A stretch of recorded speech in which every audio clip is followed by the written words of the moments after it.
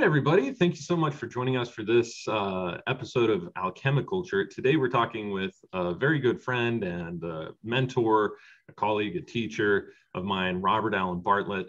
Those of you who have listened to me talk about alchemy in the past have probably heard me talk about Robert and his works. Anytime anybody asks me, what book should I pick up to learn more about laboratory alchemy, I always suggest one or both of these books. First is Real Alchemy, Primer of Practical Alchemy, and the other one is The Way of the Crucible. Both of these, for almost the last decade or so, have been absolute staples for laboratory work because they, in very plain English, spell out a lot of the more practical processes of alchemy. And of course, Robert has run the Spagyricus School of Alchemy here for, a good number of years, probably going on 20 years or more. And there's been a lot of recent works and recent developments that he's been up to. So I'm very excited to bring him on the show. Robert Bartlett, welcome to Alchemi-Culture, man. Oh, thanks for having me. Pleasure to see you again, Phoenix. Yeah, man, you too. It's been a very long time since I've actually seen you in person. I think the last time I saw you was over my birthday weekend in 2015 or something like that. So it's been a while. Yeah, quite a while. So you should come for a visit. Yeah, I would like to actually. Just to escape the heat here in the summertime. Although I understand up in the Pacific Northwest, you guys have also had a heat wave this summer. Yeah, for here it was 107. Yeah, that's pretty hot. That's kind of what we're used to down here in Utah. But, again, if I leave here, I want to escape the heat. We actually may take a road trip down your way this summer. Oh, brilliant. Later in the fall. Oh, brilliant. Do you have some work that's bringing you down this way? I have to meet up with Angela. Oh, Riddell. Excellent. Is she going to be donating a lot of the materials that she has to you and to Spagyricus? Yeah, apparently she has boxes of materials for me and some equipment she's been holding. So best way to get it is to go there and physically get it all. Yeah, absolutely. It'll be a lot cheaper probably in the long run over shipping too. Invaluable materials like that, you can't just expect that the mail is going to deliver them and have them end up lost. So for those of you who are listening, Angela Riedel is the daughter of, I don't know, her married name is not Riedel, but that was her maiden name. It was the daughter of Frater Albertus from the Paracelsus Research Society. And that's actually, Robert, where I can't say you got your start with alchemy, but that's where you got your professional start with alchemy, was working with Frater way back in, was it the 80s or the late 70s that you started with him? I took my prima class in 1974. 1974. Wow, that's awesome. And did you go through all 7 of the years of curriculum with him? Yeah. But I had graduated already in 79. Frater Albertus told me to go back to school and finish my degree in chemistry, which I had suspended from San Jose State to go to the PRS, and I devoted my time pretty much full time to that. But he told me to go back to school and I'd have plenty of work waiting for me when I got out. That was the best advice ever, really. So I did that, and I ended up becoming the chief chemist at Paralab in 1979. Wow. Now, during that time, I'm sure that you were working probably closer in the lab with Frater than any of the students up to that point, because he was actually sharing information with you on how he wanted production done for Paralabs, right? Oh, yeah, exactly. Yeah, that's amazing. We'd have meetings. Sometimes he'd be out there in the lab with me. There were periods too when he was gone, for months teaching in Europe or Australia. And so he'd come back and want to see the progress. And I remember one occasion I had this big flow chart drawn out on the lab bench, and I had taken all the process samples of antimony from the raw ore, through the glass and the extractions and yada, yada, all the intermediaries to the final tincture. I had it all laid out there. And I had done some analytical stuff on the material using thin layer chromatography. It's all we really had access to, Yeah. So I did what I could, do some solution analysis and thin layer chromatography. And when Frater came back and saw it all, he got really excited. And he said, this is as far as we've ever gotten, and he told me to keep gathering information like this, because it doesn't exist anywhere else. And it won't be taken seriously medically until, they can look at such data. And so that's kind of been what I've been doing for the last 50 years, gathering information every time I come across a piece of equipment in my jobs. I have access to high-tech equipment, and I filter in some of my samples and run analyses on them. Over the years, if I had had to pay for all this and not done it myself, Cost prohibitive, yeah. Hundreds of thousands of dollars by today's prices. Or so much more, depending on what you're looking on. I know that, whenever we'll make a product for a client, we usually have to send it in just to get the microbiologicals and, heavy metal analyses and other things like that done. Depending on the lab that we send it to and the complexity of it, just that alone is, in surplus of $700 to $800 for, just one single item. And then when you start talking about, recently we sent in some samples to check for graphene oxide. That alone was $500. To check for the presence of strophanthine, G-strophanthine in a product, that was another $500 to $700. And so it becomes super cost prohibitive. And that's kind of the barrier that has existed realistically, from my perspective, between alchemy, alchemical substances, or even spagyric medicines, which, in my opinion, anything that is an alchemical medicine tends to be able to be used in spagyric pharmacopoeia. It's just not looked at or talked about that way these days. People tend to relinquish Spagyrria to herbal alchemy, which I think is a great disservice to Paracelsus and the enormous pharmacopoeia he built. But yeah, so that's why I personally find your work so fascinating, is because you have years and years and years of, like you said, 50 years of data built up around things that you have made and then analyzed, right? Yeah. It's interesting. I've been able to follow things like, well, the oil of gold, from freshly prepared, maybe 1 year old, and then, 5, 10, 20 years later, how's the same exact sample of oil of gold handled aging?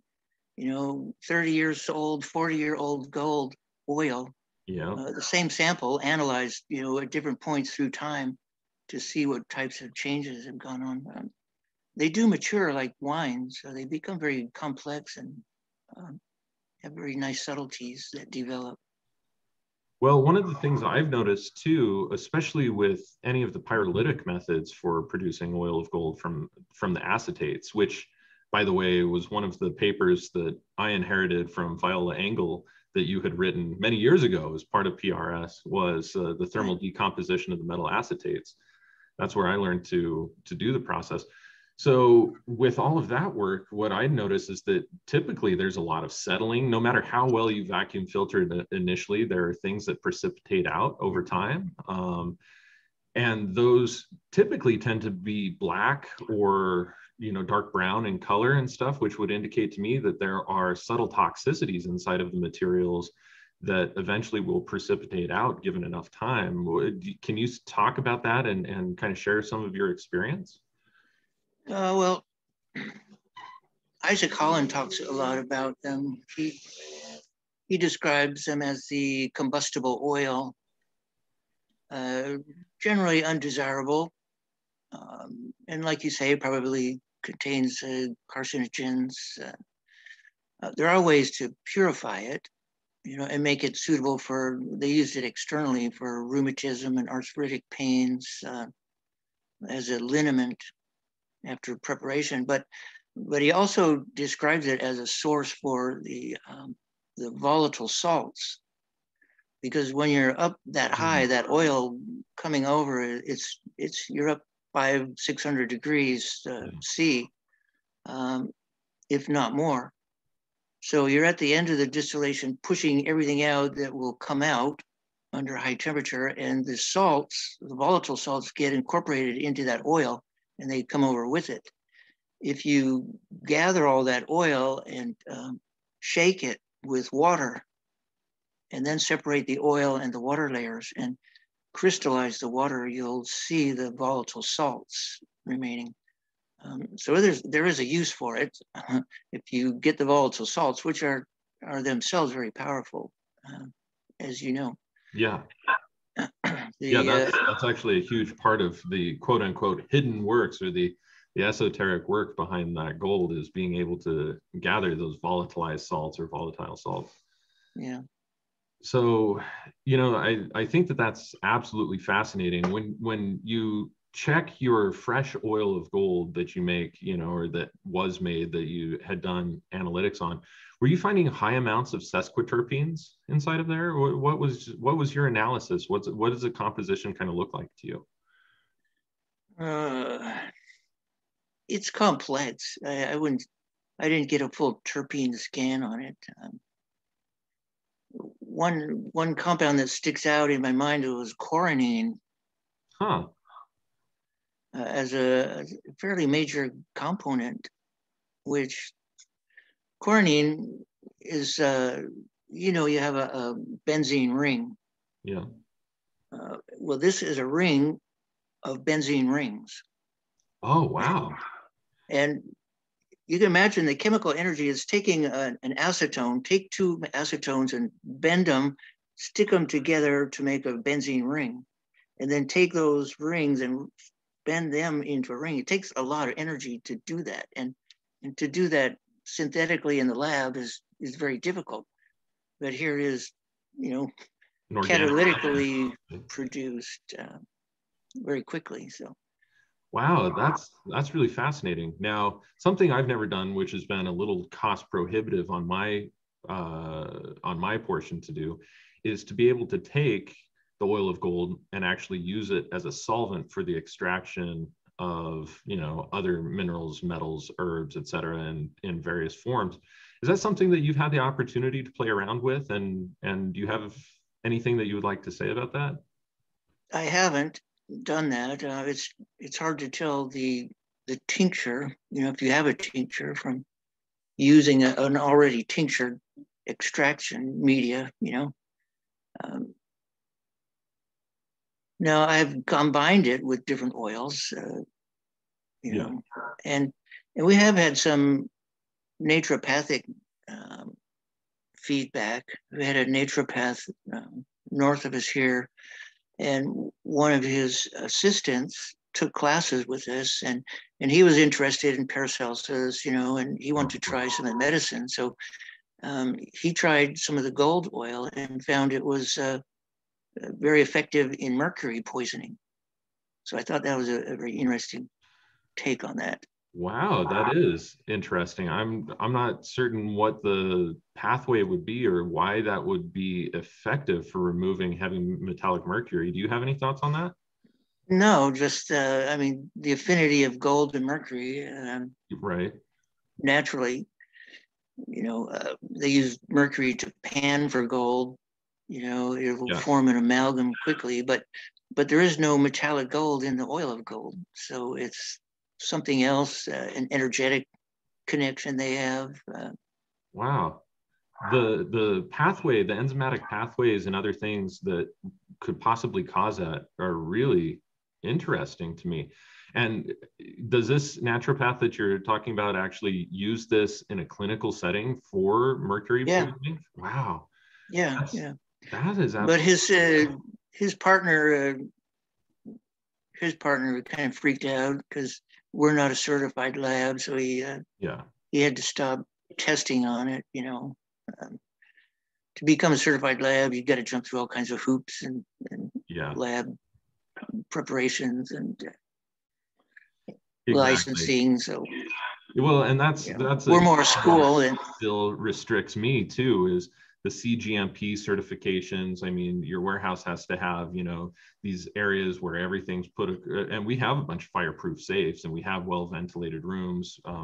I don't have a really up to standard ventilation hood here though, and they require very specific, you know, standards for things like that. And you know, the tapes on the floor of where people can be and the hair nets, you know, I mean, it's just crazy. It's basically cost prohibitive for anybody that doesn't have pharmaceutical or nutraceutical investment to be able to get into it. So yeah, and we're just a little mom and pop store. Yeah. We're more a school than a production lab, you know. Yeah, absolutely. So, you know, that was one of the things. In fact, your work, when I started studying with you, I think this was, you know, 2012 or something, when I started coming up, and of course I had seen you at the alchemy conferences earlier and just kind of had my mind blown. But I think the first time that I had worked with you was in 2012. And, you know, you showed me, you took myself and my buddy Reg into your office and you showed us these huge stacks of analytical materials. I thought, oh my God, that's just going to be so invaluable to the entire world here before long. And ever since then, I've been trying to get my hands on materials to be able to do very similar things, because I think that, you know, having one person producing all of this data is absolutely good. But as you know, there's going to have to be peer review before anything is able to actually be, you know, solidified for the future of medicine. So exactly, and the products are so unique. I mean, a lot of my analyses are really just fingerprints. You know, here's the oil of gold under gas chromatography or under infrared scan, you know, or a thermal thermogram, differential thermogram. Lots of different analyses of materials, and they're more just fingerprints, you know. A lot of times I can't say that, you know, this contains this and this and this, you know, the full scan, because a lot of the equipment didn't have libraries that I could access. And so I have scans that need interpretation.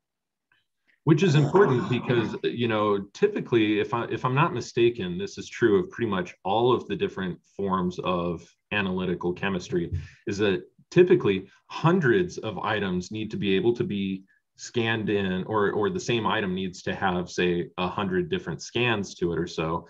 And then there's always going to be some sort of slight differences between the way that it comes up. So what typically ends up happening is that there is an average or a median taken between the levels, and then that is used as the analytical standard. Is that kind of the way that it works?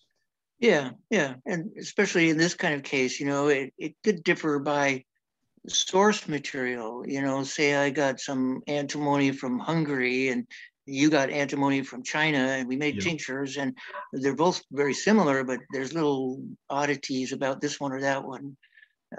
So differences even like that, similar to with plants. You know, you pick a plant in California is quite different from, you know, picking the same plant in, you know, Iowa or somewhere out in the middle of the country. So there can be differences in tinctures that way, but they do have, you know, they link up. You know, the Iowa plants are going to show up just like the California plants, but there's nuances that differentiate them. Man, that's absolutely so fascinating. We're coming upon the time to take our first break here, but when we come back, let's dive a little bit more into this, into some of the problematic aspects of why alchemy, alchemical pharmacopoeia historically, and also Spagyricus, specifically Paracelsian and Valentinian type of works, are not really seen today as valid medicines, and some of the things that stand in their way besides just analytics. And I think that'll make for a good conversation. So, all right, stay tuned, folks. We'll be back here in just a sec.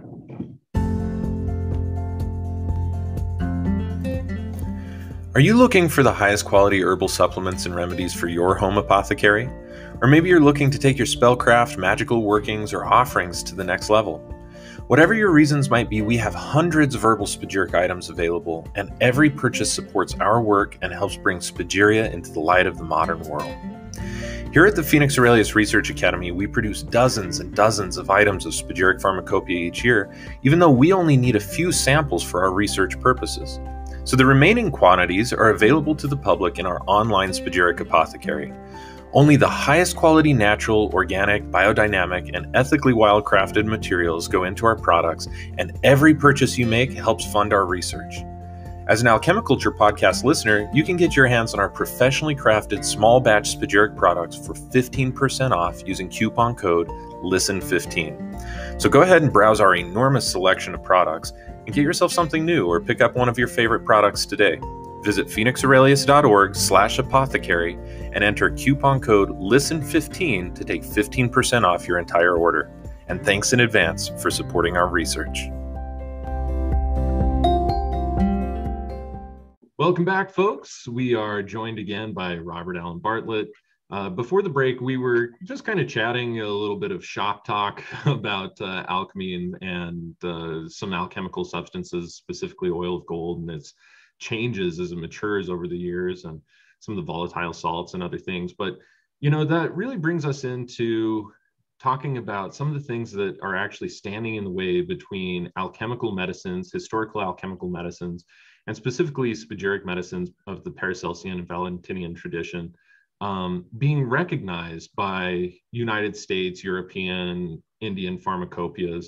You know, of course, there are things like electrohomeopathy today that, you know, they take, you know, Count Cesare Mattei and others, they take, you know, certain substances, kind of perform what I would even consider to be a quasi-spagyric process on it, and then homeopathically dilute it. And even though there are applications there, and even though in Indian, most European countries and United States pharmacopoeia all acknowledge electrohomeopathy, that is in such a homeopathic dilution that it's really not even of the same caliber as most alchemical medicines, spagyric medicines were actually historically written about. So from your perspective, Robert, what are some of the barriers that still stand in the way between, you know, modern pharmacopoeia acknowledgement of today and the medicines where we have them at the present moment? Education.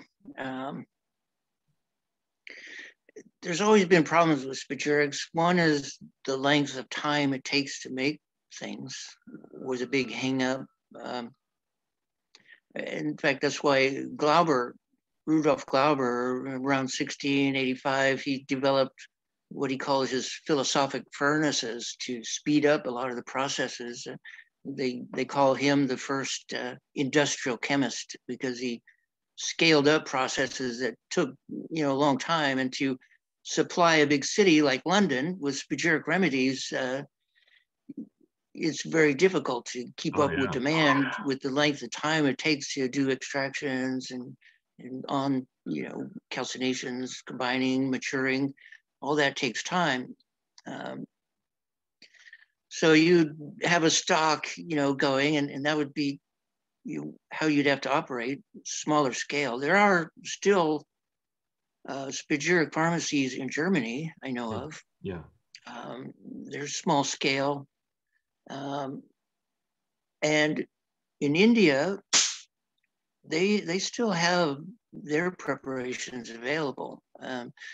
They use basmas in a lot of their Rasa Shastra materials, which is Indian alchemy, but they're largely prohibited from import to the US because the FDA has noted that there's sometimes mercury or arsenic present and in the preparation, so they've pretty much prohibited import.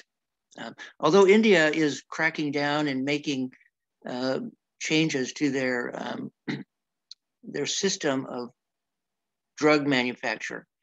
People have to register now. It's like, you know, there are types who would make a preparation and say, yeah, this is, you know, the basma of gold, but it's loaded with mercury or arsenic, which was used in the preparation.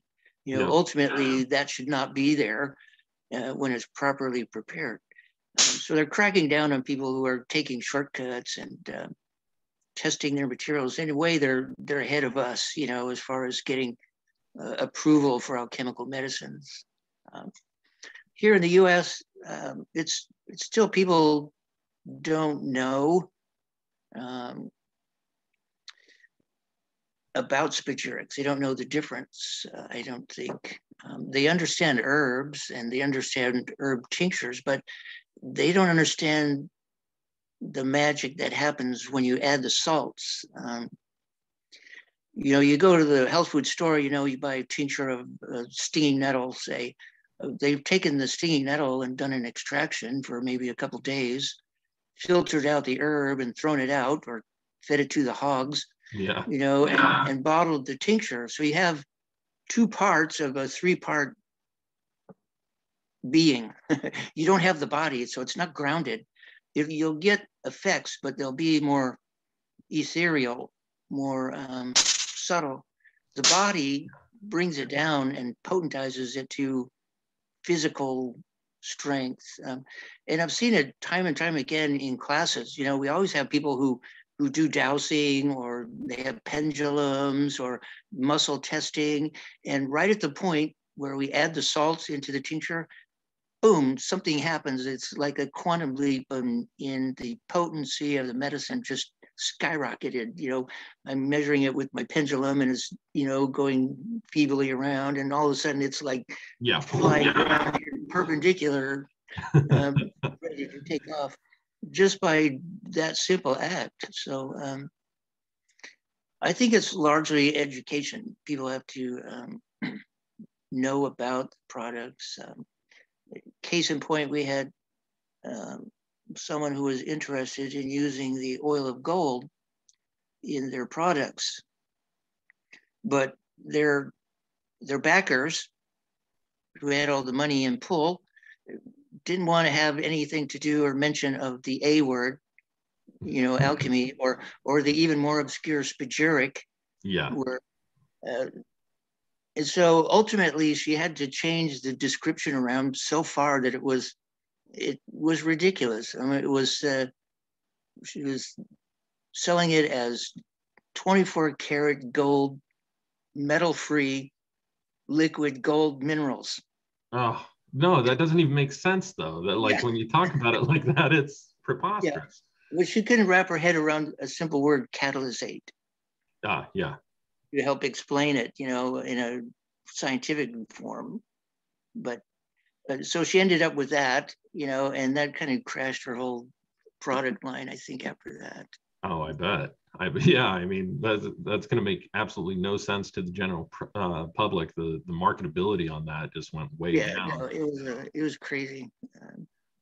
There are some good things that I've seen, though. I mean, there's a lot of people, I mean, myself included, that are starting to get Spagyiria more noticed. Of course, I take the same route that Frater took and that you take, and that, I was heavily inspired by you both of doing research on these materials. And so, we have hundreds of items of Spagyric pharmacopoeia over here at the present moment. And I've got, metallic things, mineral things. I don't have so many animal things, but I do have a few, and a ton of herbal items.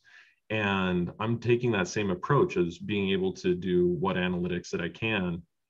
One of the things that we've started doing is an intrinsic data field analysis, which is a very forward thinking type of quantum scalar analysis. And it doesn't give us, like, there are industry standards to it, but it doesn't give us the same type of results in terms of like parts per million, parts per billion, et cetera, that a lot of analytical chemistry does. But it does show us, like, we can take a look at percentages of things inside of a material, and we can approximate how many parts per billion that must be and things like that. But it's just like you were saying with quantification of things, we can take an herbal tincture that we've made with the exact same material, the exact same, the same ethanol, the same herb batch, grown in the exact same location, harvested or, procured from the exact same source. make an herbal tincture of it, perform analytics on it, and then wait until after we add the salts and incubate that. And I've got kind of I mean, it's not too proprietary. It's a pretty common thing. I think a lot of people would land on it if they just followed the prescriptions of incubating at 40 degrees Celsius.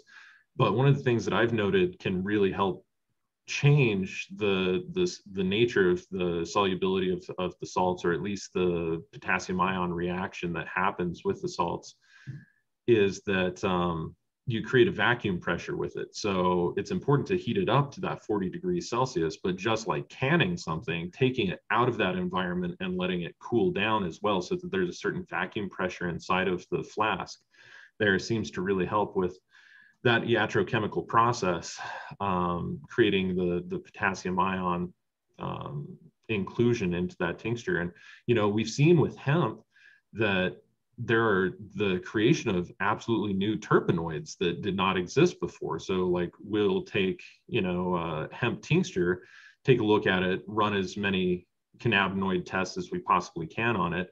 And then after we do the spagyric process by adding the salts and doing this little vacuum trick, testing it again.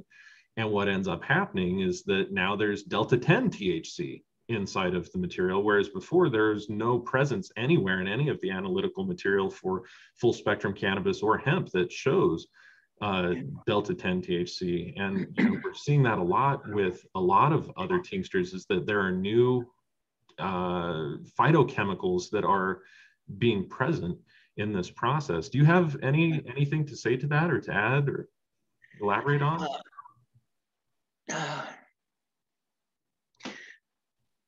They all do have their own fingerprints they will generate, but you know, one of the things in phytochemicals that's becoming big business is distilling.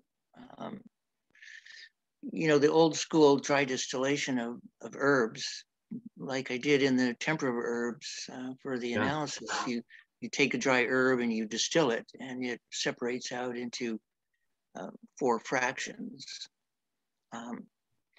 And there actually, it's becoming big business today because of biofuels. Yeah, it's true. The whole industry of biofuels and chemical feedstocks that can be derived from taking materials that they would otherwise dump. You know, say you buy walnuts, you know, shelled walnuts. There's a mound of walnut shells, you know, that they're now distilling instead of pushing into a landfill, and distilling out, you know, phytochemicals, which are fuels, lubricants, medicines. And so that whole process is now becoming a big business. And the other thing on the plants, you know, they're finding so many things in cannabis, you know, that happen with cannabis, is because they're throwing millions, if not billions of dollars at it. You know, if they do that to any other plant, they'll find similar things happening. It's just, there's an immense amount of money surrounding cannabis, and everyone's analyzing it from every angle they can with super high-tech stuff. You know, if they do the same with Melissa or, you know, some other plant, they're going to find similar amazing things. Plants are amazing. Yeah, they really are.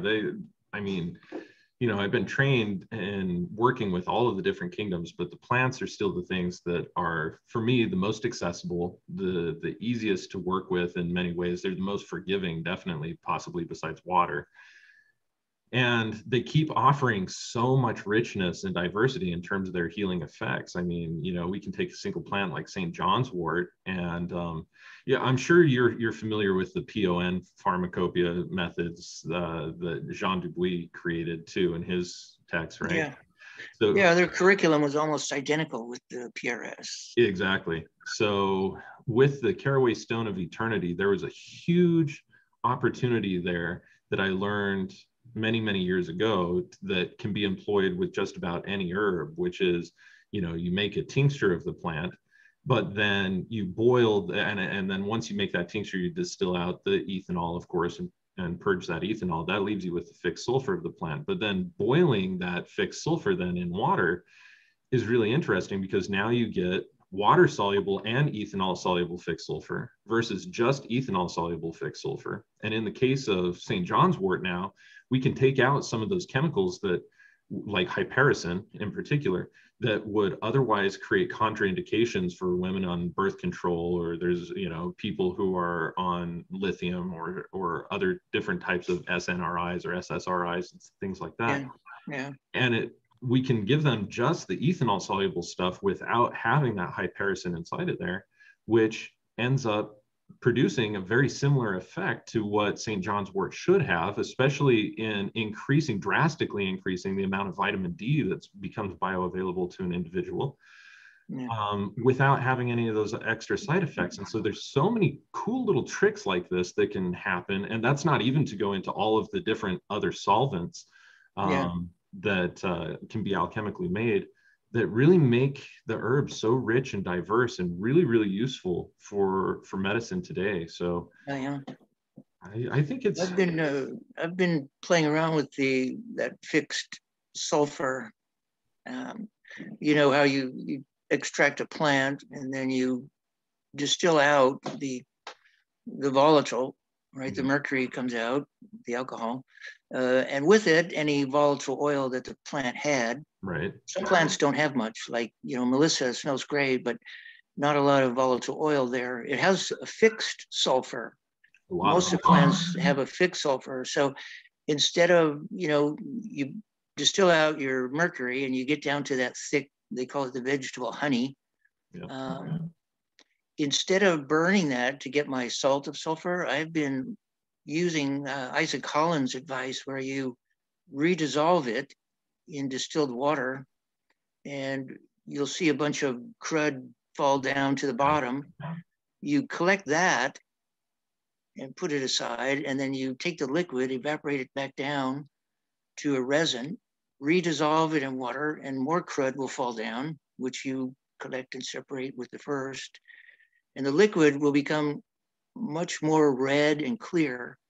And you do that cycle about 4 or 5 times, and you'll end up with a ruby red resin. And then all that crud that fell out, you burn that, calcine it, and you get your salt of sulfur from that. So now you have the fixed sulfur as this clear ruby red liquid. And you evaporate that down, you get a resin, which they smell really nice. They have this nice earthy aroma. Some of them smell like you just want to eat them or push your face in them. They smell so good. But that's the fixed sulfur. Instead of burning that out, I've been playing around with making vegetable stones using that fixed sulfur on plants that don't provide a lot of the volatile sulfur. Yeah, well, and that's very much so along the same lines of the caraway stone of eternity method of Dubuis. The only thing is that with caraway, you don't get as much precipitation falling out. You do see that with certain herbs.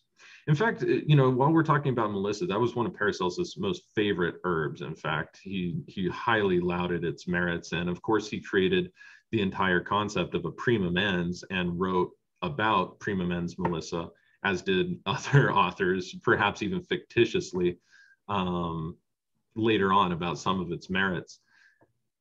Now, one of the things that Paracelsus, especially Paracelsian literature, really talks about, he talks about spirit of wine a lot, dissolve something in a spirit of wine. And I think it's really important that we distinguish what Paracelsus was talking about as his spirit of wine, which in my opinion is probably a lot closer to John French's spirit of wine as well, in that it actually is somewhat of a mixture of water, ethanol, and diethyl ether. Is that kind of your own experience as well, following that work?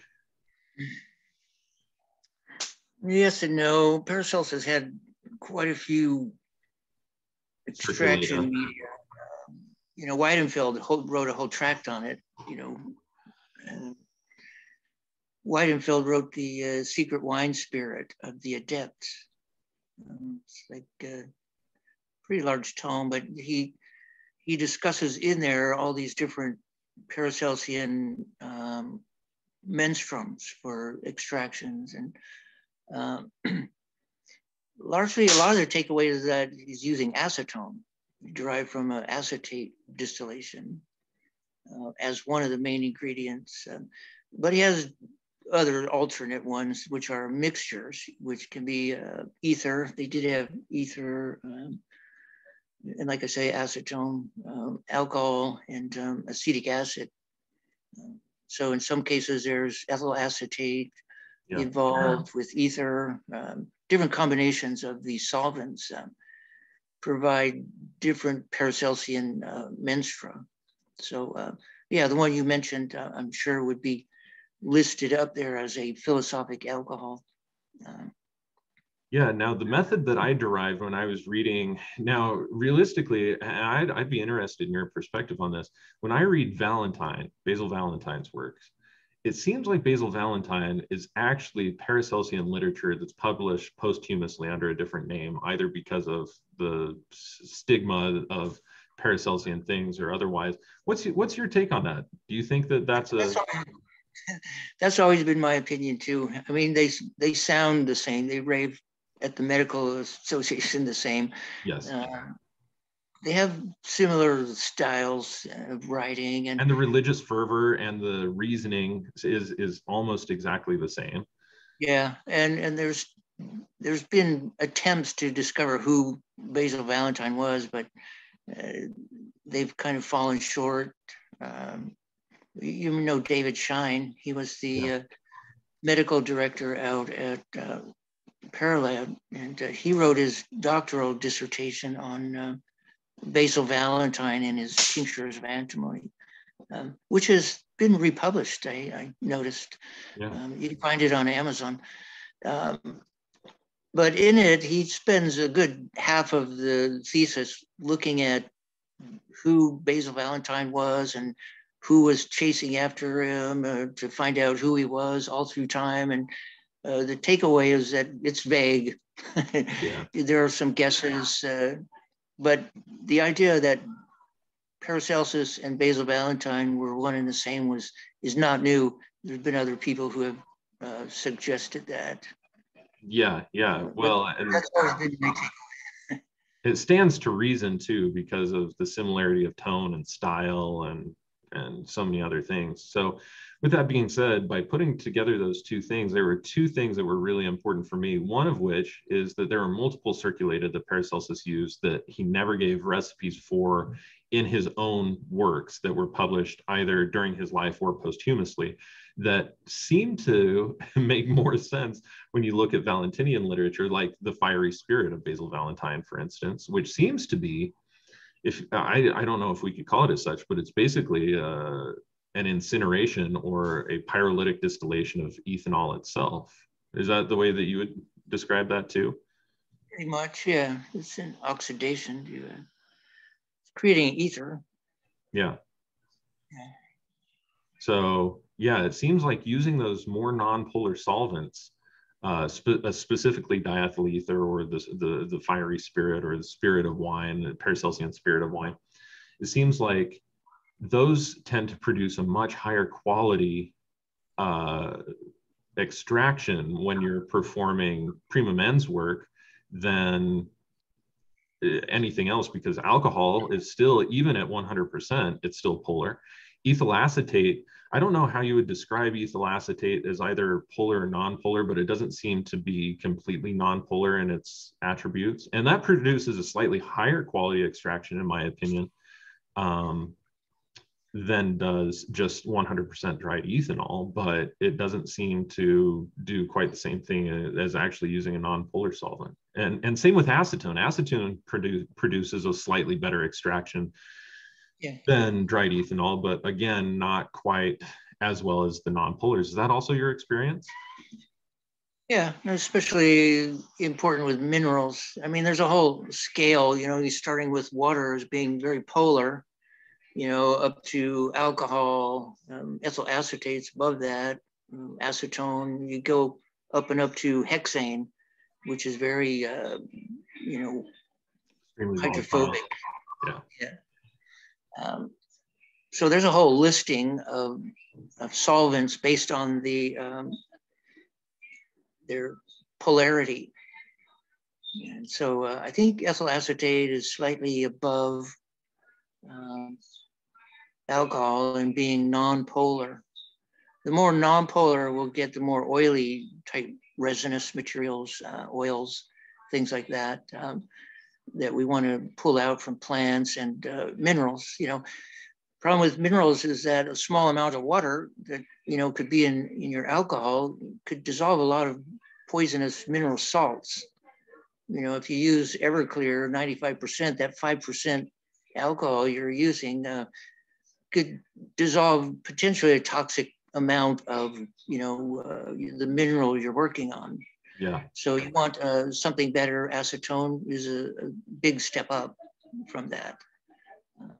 Things like hexane will get even more volatile, oily materials out. So it's important, especially for some of the mineral and metal works, to have your solvents dried. But it is important for the ENS tincture too, like you mentioned, have a dry alcohol, because that 5% is going to dissolve a lot of potassium carbonate.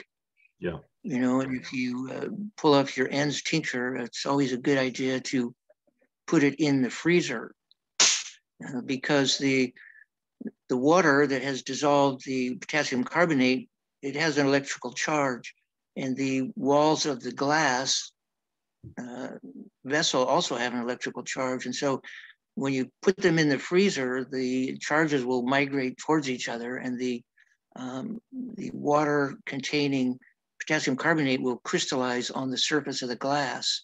And then you quickly come in and pour off your tincture into another vessel, and all that potassium carbonate crystal will be left over in your glass. So it's a good idea to clean it up like that a couple of times, get rid of the excessive potassium. Yeah, even, do you think that that's even true when you're distilling it down to its prima mens form, or do you think that there are iatrochemical reactions that could happen when it's in that prima mens kind of fixed sulfur state with the potassium carbonate, or what are some of your thoughts on that? Well, when you cook it down, if it has too much potassium carbonate, it will crystallize. I took some premium ENS, which was actually pretty purified, and put a few drops on a glass plate to see how it crystallized. And I got the most intense vine. It looked like, grapevines with leaves and things. I never saw crystals come out like that. It was very unusual. Now, do you think that those were crystalline forms of various acids, or do you think that that had anything to do with potassium salt crystallization? Probably a combination of the two, the plant acids. When the potassium goes in there, the acids present become neutralized. Right, So acid-base reaction. Different plant acids, say you have succinic acid or malic acid or even acetic acid present, they'll get neutralized and form the potassium salt of that acid. And those can crystallize out in your salts when you put them on a plate or something like that. Wow. Yeah, that's absolutely fascinating, because realistically, any of those substances that get made that are able to crystallize in that way are also going to have some sort of medicinal or therapeutic value, surely, right? Oh, yeah. But it's going to be different entirely than just making, say, like the ENS tincture. Like there's probably going to be differences in the medicinal actions of those things. Isn't that? Yeah. That's fascinating to me. It just opens up the realm of Spagyricus. It seems like, every time you encounter something new, or in my case, the way that these new discoveries happen are mistakes, or quote unquote accidental discoveries. It's interesting because it constantly is driving the work and driving the art, and creating new applications, new medicines that can be made from essentially the same process. It's just processed slightly differently. So yeah. Well, we're at the top of the hour. Let's go ahead and take another break. Let's come back and let's chat a little bit more about some of the work that you're doing with Spagyricus, some of the things that you have coming up right now, and how people can get in touch with you. So be sure to stay tuned, folks, and we'll be right back.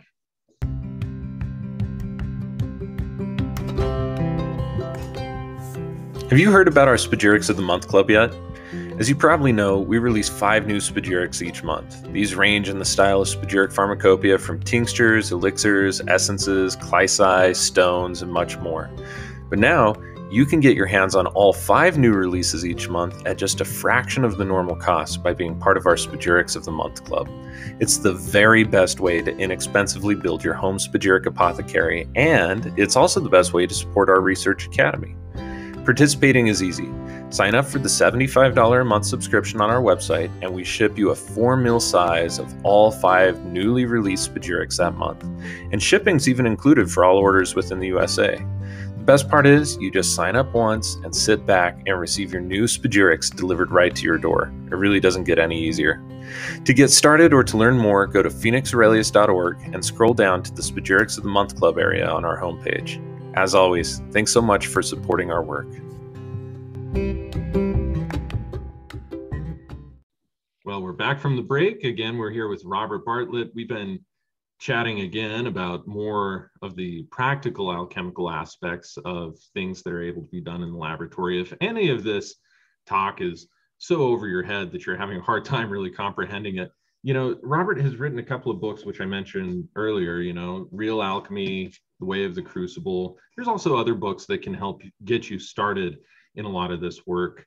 But his are really, really foundationally important because they expel in plain English the myths and the how shall we say, obfuscations and obscurity that end up happening in a lot of other works. And I think that they make it a little bit more down to earth and easy for the practitioner. And also it comes from a direct lineage too of Frater Albertus that, did Albertus learn from Pincaldi? Is that who he practiced alchemy with initially? Do you know? No, I know he studied with the Rosicrucians early on, 30s and 40s. There was someone in Canada I heard he was in contact with. I don't know if it was a teacher. But as far as his background, I know only as far as back as the Rosicrucian work he was doing in the 40s. Right. San Jose. So, what's really interesting about that, and I guess that would have been, what was his name? Orson Greaves or Graves, who was teaching those classes? Yeah, Graves. Graves, yeah. So I was under the impression, and this could totally be not real, but if I remember right, Rubefilo Solfluer had posted an alchemical pedigree many years ago, and it's since been withdrawn. And even at the time that he made it, he's like, I'm not sure that this is 100% correct. But I think that he had listed there that Albertus's tradition had initially come, his awareness of it had initially come from Switzerland, where there was an Italian Swiss guy named Pincaldi. And so again, I don't know if there's any validity to that. I'm not sure if you'd ever talked to him about any of that. No, and he never really brought it up. I heard Rubophilos passed. Yeah, I wouldn't know actually too much about that. But that would be surprising to me because he wasn't altogether too old. No, I was surprised to hear that myself. I'm not sure it's 100% true, but I've heard it from a couple sources. I know his website's down, but oh wow, unfortunate. I liked his writing; it was good. His writing was really good, man. Every student that I've ever worked with that has come to work with me, who was a student of his, always said that he was just such a hard ass with, especially with his. I heard, yeah, mystical, my way or the highway kind of guy. Exactly. Yeah. I heard that, but still, what he wrote was really good, I thought. Yeah, I did too. Absolutely fantastic. And, he had laid out, he was actually pivotal, about a decade ago, in posting a lot of information about alchemical works that was not widely published or talked about at that time. So I kind of looked at him as a groundbreaking fellow. And of course, today there are a couple of people on the scene that I really look up to and like to work with as colleagues. Daniel Wiseman being one of them. Lynn Osborne is another. You know, really good. Yeah. Yeah, I like yeah. Shout out for them. Yeah. Yeah, I was surprised at that. And also the PRS in Australia is now closed. Did Jeannie actually end up kicking the bucket? Yeah, Jeannie and Rick Dannenberg passed from COVID. Oh, wow. That is, you know, I know that you guys had a lot of back and forth, to put it politically correctly, over the years, but it doesn't bring me any pleasure at all to hear that they have passed on. Although I'm sure that that makes things a whole lot easier on your end for reasons we won't get into on this interview. But yeah, that's really crazy actually to hear. You know, I had heard from other students of theirs as well who had come to work with me that they were making the prima mens Melissa in very poor ways and taking it to the point where they were near deathly anyway. And they had, you know, gray complexion and skin color, and they just thought that that was what would happen before all their hair and nails would fall off and fall out and eventually experience that renewal. And it's like, I don't know, there's not enough literature to talk about anything aside from that to think that that should be the way that it goes. But oh well. So, you know, let's not focus on all these other folks though. Let's talk about you and what you're doing. So, you know, for how many years now have you been up and running with Spagyricus Institute? We started in 2003. Yeah, so just about 20 years. That's absolutely fantastic, man. And you're still teaching prima, secunda, and tertia, right, as the classes. And then you also have like a breakaway antimony class or weekend workshop that you're doing in addition to prima, secunda, and tertia these days. Is that correct? Yeah, we have actually a number of workshops we're going to start presenting now that I'm retired and I have more time to do that. Although you're supposed to get a break when you retire, I thought. Yeah, that's what I heard. So we have a number of workshops. We also have the Egyptian magic class, which has become very popular. We also have the Egyptian tour coming up next year. That's right. I did actually see something about that. Now, it doesn't look like you have too much alchemical teaching to do in the class, or at least as the curriculum standard right now. So tell me a little bit more about that. How'd you get involved with that? One of the students here suggested it and everyone was in on it. She has a guide who's been doing it for 20 years, took over for Nikki Scully. Oh. So she knows all the ins and outs and who to pay to get us into the temples. As I understand it, you know, when you're walking around, you can't talk about it unless you're an official guide. So you can't point out hieroglyphs and read them to the people and say, this is going on here and this is going on there. We have to do that in private somewhere else, talk about what we've seen. But we can take pictures. We got guided tours through the different temples all up and down the Nile there. So it looks like it's going to be very interesting. It's filling up. We've got nearly the minimum right now, I think. 16 was a minimum. And I think we're up to 14 or 15. But we can go up to 40 if there's interest, is what I hear. So if we get that many, it's cheaper for everyone, you know. Yeah, that's cool. Yeah, as it stands right now, I think I saw that it was somewhere in the $7,000 price range for it. But you guys are visiting so many different sites. I was really impressed with the amount of sites. And how many days is it that you guys are at? It's like 2 weeks. Yeah.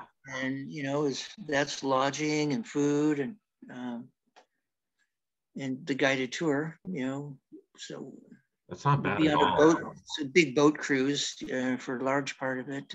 We have this big boat that will take everyone, sleep everyone, as we drift down the Nile. Wow, that sounds absolutely enchanting.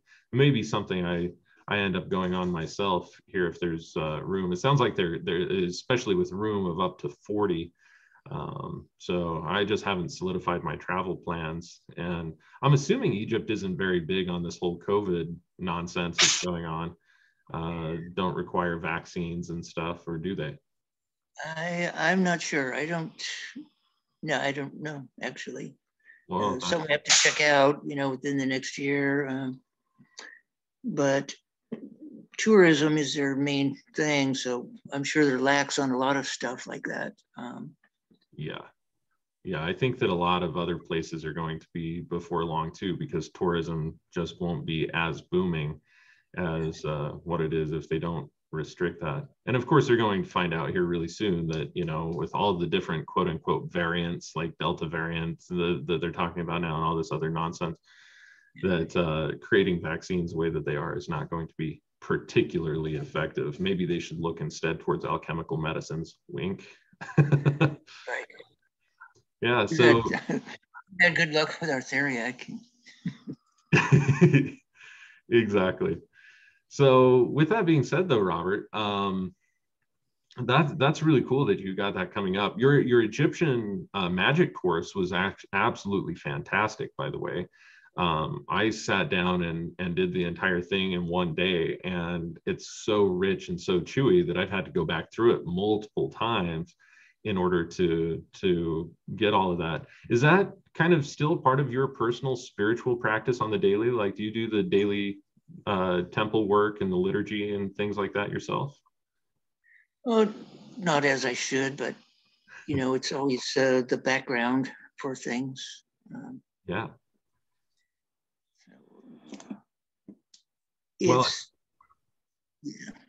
It's varied. I'm married to the Witch Queen of New York, so what can I say?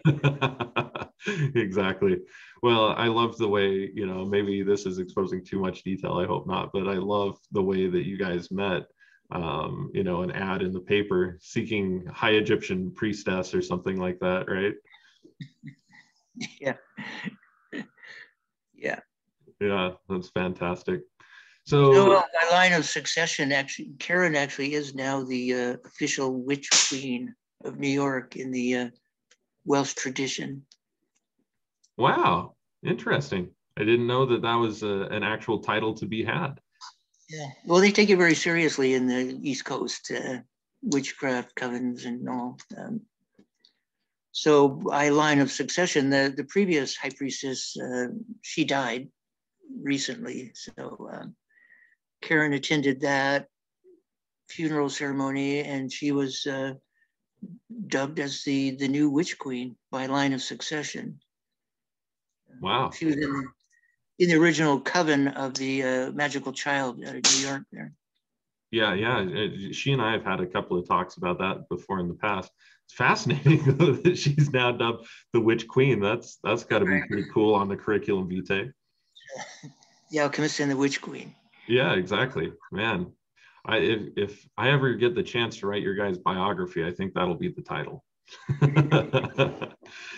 So yeah, with that being said, though, your knowledge of hieroglyphics is actually pretty vast. I remember you showed me the Book of the Dead, or at least a good portion of it, that you had yourself written in hieroglyphics by crushing up and making all of the pigments the way that they would have done historically speaking. So what's your knowledge of hieroglyphs today? Would you say that you read them pretty damn fluently? Oh, I'd have to go review and study for the trip. It's been a while. I made that manuscript in the 80s. So mid 80s, I'd say. And I wanted to learn to read and write hieroglyphics and do some artwork. So I combined it all into one project and made a copy of the Book of the Dead. And I have it right here. I just had it out the other day. Wow, that's so cool. Yeah, that was one of the things that you had shown me that I think I was most impressed about. That was really quite an undertaking, especially to make your own pigments in order to do the entire thing as a piece of art. But then also the scholasticism and academics that go into doing that. That's just, it's always been an outstanding thing that I look at and just say, wow, that's amazing. Yeah, I didn't have the internet when I made that, so I had to go to libraries multiple times at the University of Utah there. Yeah, that would have been an interesting time to do that during your time in Utah. Did you get any weird looks while you were at the library looking up these Egypt things? Because there's not a lot of Egyptologists out here. No, but I do remember going down some steps one time and I had an armload of books. It must have been like 9 or 10 books. And some girl that passed me and goes, wow, you got a serious reading assignment there. You're like, this is what I'm doing for fun. Yeah. Oh man, that's cool. So you've got a couple of classes, alchemy classes coming up too. They're typically group classes and you can hold what, 10, 15 people or so inside the lab? You can hold a dozen people, 10 is comfortable. After 12, it starts getting a little packed in there. Yeah. Need to move around a bit to do demos and do class activities. So sometimes Karen overbooks us, but we make it work out. Exactly. So what are some of the ones that you have coming up next? Day after tomorrow, we have the Secunda class. We just did a Prima class, 4 days of herbal works. So it's all about the introduction to alchemy, history, and theory behind alchemy. We start at the beginning. So if anybody is new, we start at the very beginning for everyone. So we're speaking the same language. And then we go through simple demos with plants. We go out and harvest plants and process them. And we end up with a tincture that everyone gets to take home, but also ways to make other tinctures and preparations, more details on setting up your lab and doing things like that. Secunda continues. We go into the work on water, rainwater, work on salts, different types of mineral salts. And then we get into the animal works. And then we finish Secunda with minerals which are of animal origin, like shells and feathers, hoofs, hair, things like that, that contain minerals that have been processed by animals already. So in a sense, they're a step towards being humanized. Yeah. And ready for medicines already. We process them a little bit further to make them alchemically pure.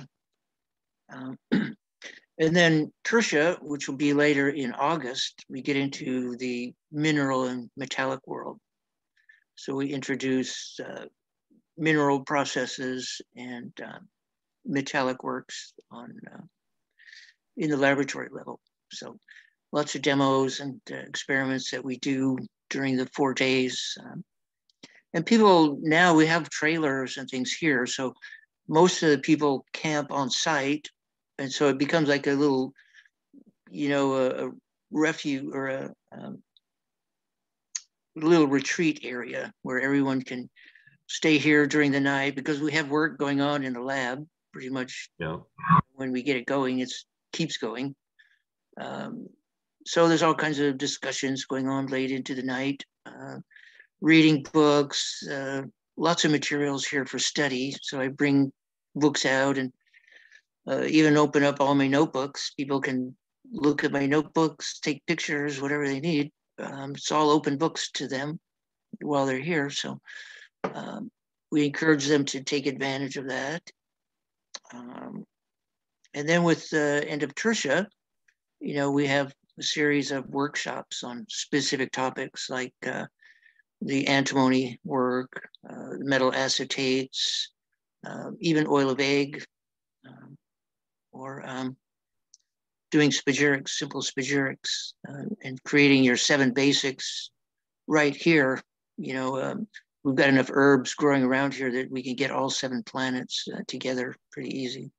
So series of workshops that are coming up as well. That's absolutely fantastic, man. I'm so glad to hear that. And, one of the things, especially since I have dropped off of doing a lot of public classes so that I can focus on my research, a lot of people will always ask me like, well, where can I learn this? And it's like, well, Robert Bartlett, he's always offering information. And in fact, you've even got Prima, Secunda, and Tertia on DVD as well. So that's a really great opportunity for people who aren't able to go and study in person with you, who may find it cost prohibitive or whatever in order to make the journey across the United States or whatever else, to be able to still access the information. And so I think that it's amazing. You're one of the most generous teachers with the time, the information, the sincerity, and you have a certain knack in my experience for answering people's questions at the level from which they're asking it, which I think is one of the most important things, because it's really easy to go over people's heads.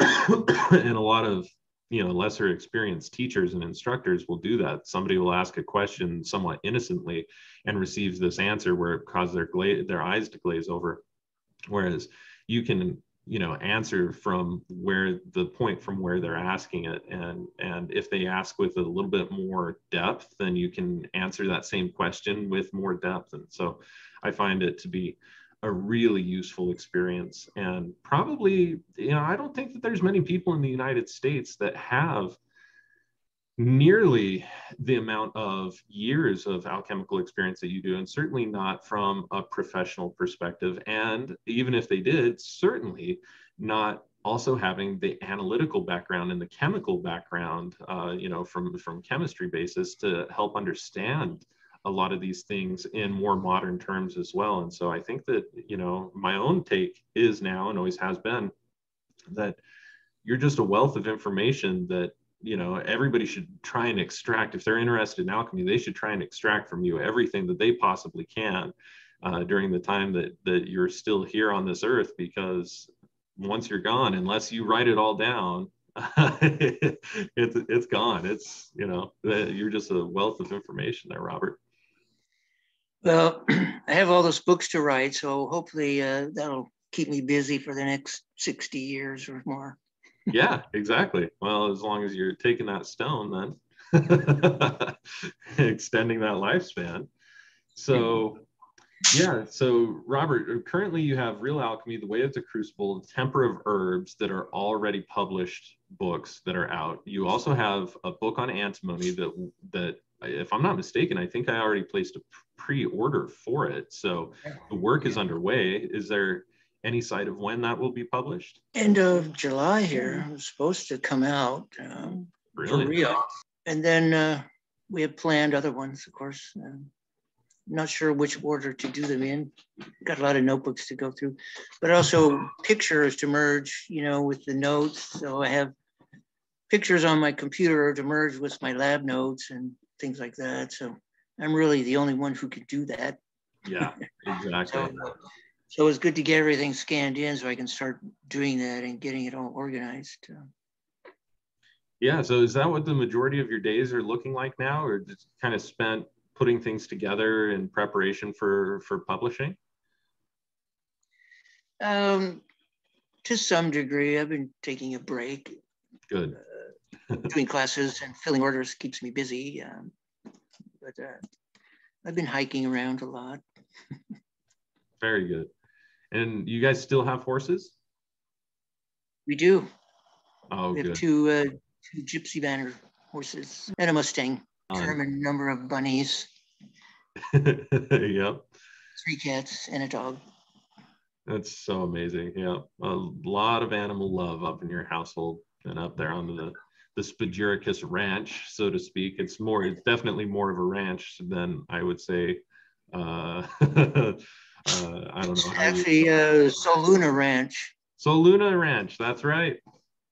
That's right. So All right, cool. Well, is there anything else that you have coming up that you would like to let anybody else know about? Well, if you're interested, our website is spagyricus.com. You can look for announcements for classes or anything like that. That would be good. Absolutely. And there's a number of really good products on there too. I mean, I can wholeheartedly stand behind. I know that there are other people out there who are producing or claiming to produce the oils of the metals and doing a wide range of them. And even though I absolutely applaud their efforts, Robert's work is bar none the absolute best, and it's the most matured as well. Like we kind of were talking about earlier, when you make something brand new, it has different chemical properties to it than something that is aged, and it makes a huge difference. And so you have 40 or almost 50-year-old aged oil of gold and silver available, right? Yeah, most of the metals. Yeah, that's exceptional. So you also have oils of some of the other metals available on the website? Oh, not on the website, but as samples that I've been analyzing, over the years. Oils of copper, iron, lead, zinc, tin, platinum, silver, gold, mercury. Yep. A whole list of suspects. That's absolutely fantastic.